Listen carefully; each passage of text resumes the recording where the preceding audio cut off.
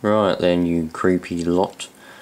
I thought it'd be worth just showing you lot how to basically look after a computer, because I get all the time, people. I often buy laptops and fix them up and sell them.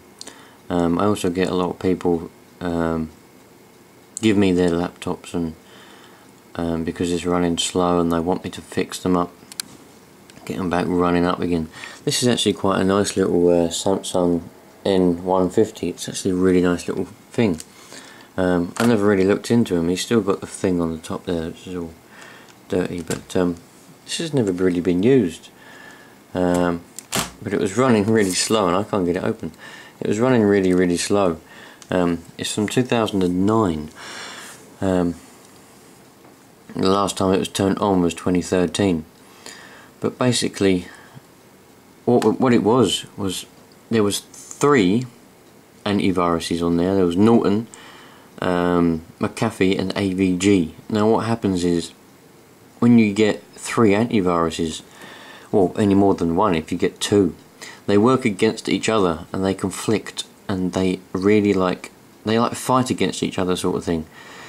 So you've got 3 of them fighting against each other, and it just makes the system sort of just clam up and slow right down. So you don't want any, you only want one antivirus or internet security at any one time.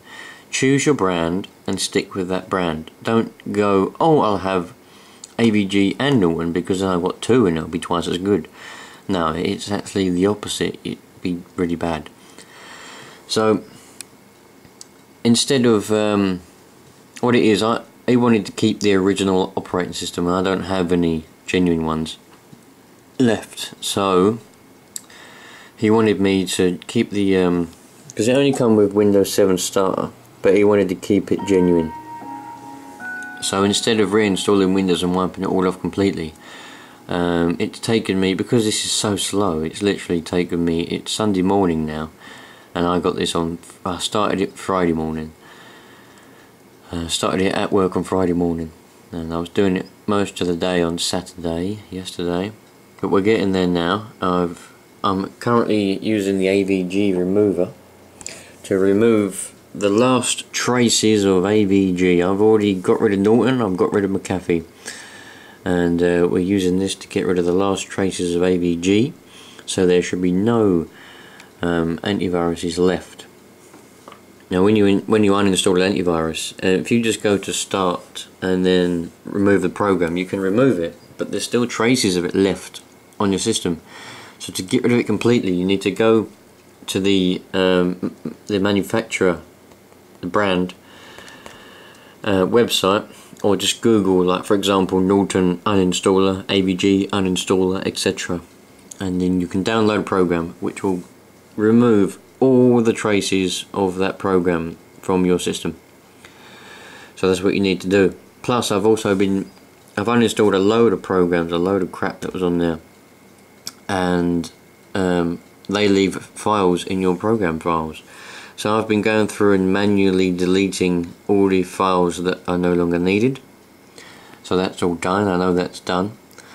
I've also installed a few spyware programs to get rid of any spyware, anti-spyware.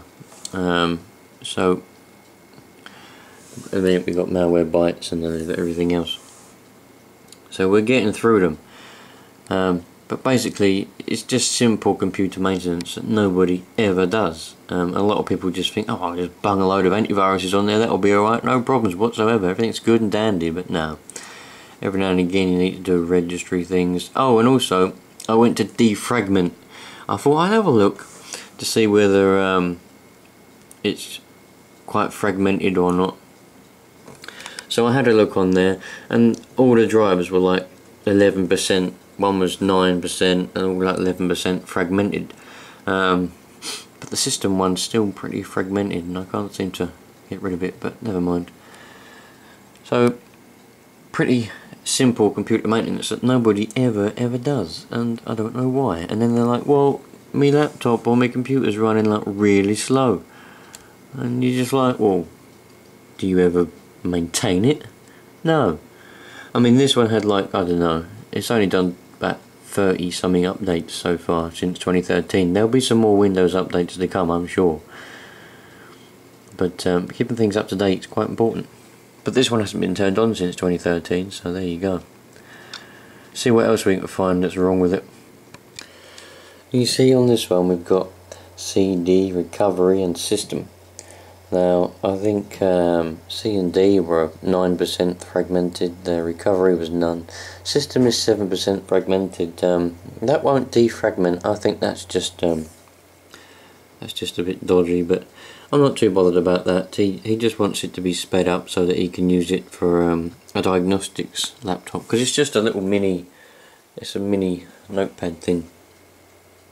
So he just wants it to be used as a diagnostics thing. So the fact that that's 7% fragmented and it won't defragment is not too much of a problem, as long as it's a bit faster than it was. And it is. We've sped it up by about 90%. I mean, it was ridiculously slow, but it's still ridiculously slow, but not as slow. I mean, this has only got like 1 GB of RAM.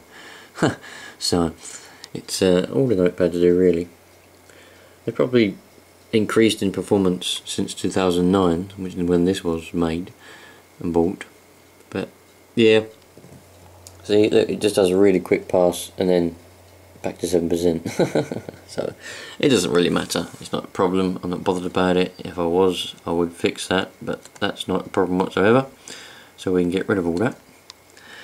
This is still working away, trying to find the programs, but basically just look after your system and it'll always slow down. Windows gathers loads and loads of programs, files as it runs. It just stores them all. It's supposed to delete them, but it doesn't. It gets clogged up and slows down over time. My editing computer laptop is slowing down. It's just clogged up, and every year I reinstall Windows fresh and start from scratch again. I don't believe Apple has the same problem. I don't believe Macs have that problem, but it's just the way that it goes. But if you have one antivirus, choose your brand. For example, AVG is pretty good, free one. Choose that, put it on there, keep it up to date and leave it. Do a scan every week. There'll be no problems whatsoever. Just don't clog it up with antiviruses. It's no good. No good whatsoever. Also, what a lot of people don't realise is, you see where you've got that little vent there where the air gets blown out. There's hot air coming out of there, because that's where the fan's blowing out all the hot air. Now, because there's electronics in there, electronics does actually get quite hot when it's processing. Now, a lot of people have these on their laps, as it is called, a laptop, or they put them on their beds and, on materials. The air can't flow out and it'll just overheat and it'll die, basically. It will literally cook itself inside. That's no good. Also, the hotter it gets, the slower it will get. You need to keep it as cool as possible. Having it on a hard surface means that the internal fan can do its job and be alright. You can get things like what I've got here, which is a laptop thing with fans underneath it which blows up air. I have that on my laptop. But yeah, a lot of people, they don't realise it. They have them on their beds, on their sofas or whatever, and the air can't escape. And it gets hot and they're like, oh, it's running really slow. Why is it running really slow? It's because it's too hot, my friend. You want to let it cool down. So keep that in mind as well when you're playing around with your laptops. Let's think, what else can you do to improve your performance? Also, despite popular belief with modern computers these days, it's not so bad with SSD, solid state hard drives, but when you get the HDD, the ordinary hard drives, a little spinning disc, they do slow down a lot when they're full up. Now this is one disc partitioned into 2 partitions. Now that one's got quite a lot on it. I've slimmed it down as much as possible. There's pretty much nothing else to delete on it. It's just all the programs that comes with it, and he wants to keep on there. There's no extra programs on it and no extra stuff stored on this laptop now. But this one was literally like 50 something gigabyte used up. It had like nothing left pretty much. and because this is one drive and the system runs off that one drive, even though it is partitioned, it was still slowing it down quite a lot. So I deleted all the music and everything because he didn't want it, so I deleted everything off of this one, and I've kept a few files on there that are quite important, so I've kept them on there. But we've now reduced it quite a lot. We're down to 66.6 gigabyte free of 66.9, so that's helped speed it up. In fact, I noticed a dramatic increase in the speed pretty much straight away after I deleted all that, so there we go. But 1 gigabyte of RAM isn't really going to be making this particularly quick, and plus the processor is quite slow as well. But it's better than it was. So, you know, a few little tips: just don't clog it up with stuff that you don't want. You know, if you ain't using it or don't want it, just delete the stuff. You know, go through a little thing every now and again. Don't have any more than one antivirus, a trusted antivirus. And yeah, just basically do a bit of maintenance every now and again on your old system there. It's pretty simple things to do, but a lot of people don't understand, a lot of people don't care. They turn it on, use it, turn it off, and then complain when it runs slow. Fair enough. Keeps people in business, doesn't it, I suppose? Laptop repairers, etc. Another thing what you can do every now and again, because if you've got programs that you've installed, sometimes, or a lot of the time, they will automatically make themselves start when you start up the system. This applies for a laptop, anything running Windows, this method applies for. So to check what you've got started up, you can go to the click start, and let's just search program and files down there. Just type in ms, if it ever turns up, there you go, config.